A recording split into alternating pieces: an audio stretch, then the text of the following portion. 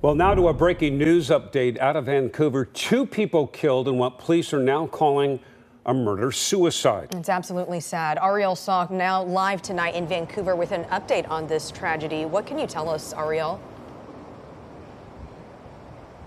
Yeah, so since we went live a few hours ago, the police and investigators have left the scene, and fire crews were there temporarily just to clean up that driveway. Now, we do want to let our viewers know that the police say that there is no current threat to the general public.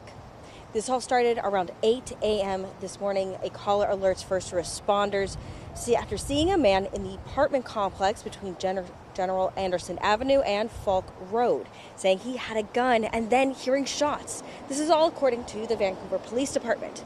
Fire crews were the first to respond to the scene, finding 2 people dead. I spoke with some of the neighbors, and none of them said that they heard anything, but they did comment that after the pandemic, their quiet neighborhood has started to change for the worse.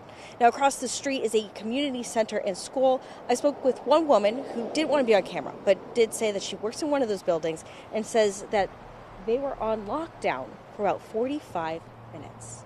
Now, this is an ongoing investigation, and we'll continue to bring you the latest updates on air and online at KOIN.com.